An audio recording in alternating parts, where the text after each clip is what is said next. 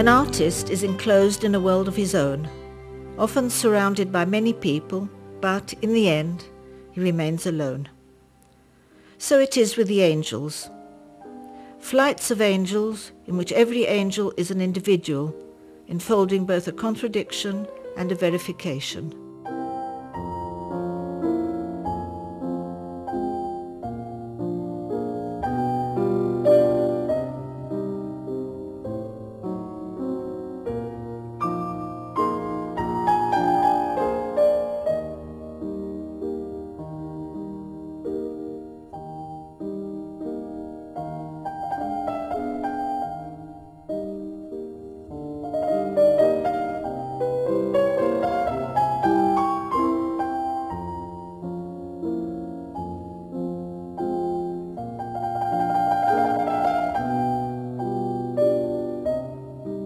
Zamy created all types of art: sculpture, carpets, calendars, medallions, oil painting, charcoal, watercolors, on papyrus, greeting cards, wedding invitations, haggadot, and even illustrations of Hans Andersen.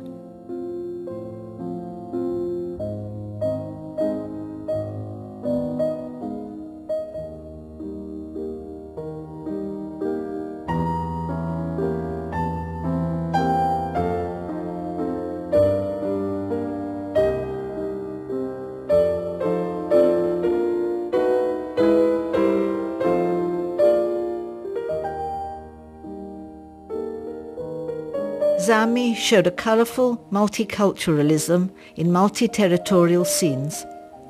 In addition to views of New York and Tel Aviv, he also added Avignon in colour, smell, and the special aroma of the magic, the faraway French landscape of Provence in southern France. I'm glad that, in addition to the family, many more people will get to know of him, even more than we had imagined. Only after his death did we realize how well known he was in the world. Over and over again, we are conscious of the love and support he received from different parts in the world, places we never imagined he had reached. We never realized how closely he had touched people. The spiritual legacy left by Zamy caused the family to continue to collect his paintings, to exhibit them, and to spread the message throughout the world by, among others, a formal website dedicated to his works, a website of a wondrous person who is no longer with us. Fortunately, we are creating and publishing new editions of lithographs and serigraphs, a hybrid combined technique, and those works are being released as we speak once again. And they also have on the back the signature of Zamy Steynovitz on each example, the estate seal and the estate signature. If you take what Zamy achieves during his lifetime, I think that it puts Zamy as if not the top Israeli artist on the 20th century, certainly one of the top. Because again, look at what he achieved in his life as an artist, which is more than any other Israeli artist ever achieved. So I definitely put Zamy as, if not the top Israeli artist, among the top Israeli artists that ever lived. Zamy's death was a hard blow because we were very close, a dear uncle. It's still an unimaginable shock. Zamy wasn't a politician. He avoided friction. He would say, if you want to succeed, go ahead and succeed. I wish you would. If we all succeed, if you could paint like me, if you would devote yourself to these colours of which the world is full, if we all could stop to look at this flower, to smile at each other, to help each other, then the world would be a much better place.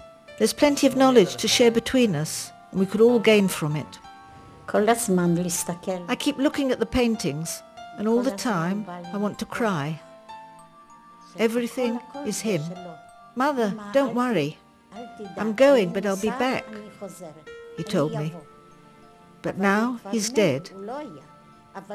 I'm coming back. That's what he told me. I was dumbfounded. After his death, I created a website. I wanted to perpetuate his artistic work. I was amazed at receiving so many requests, phone calls, emails, faxes, from people who wished to get to know him and buy his works. It appears that his art is widely known and greatly loved. People connect with his work, with his optimism. I live in it. I live him through his paintings.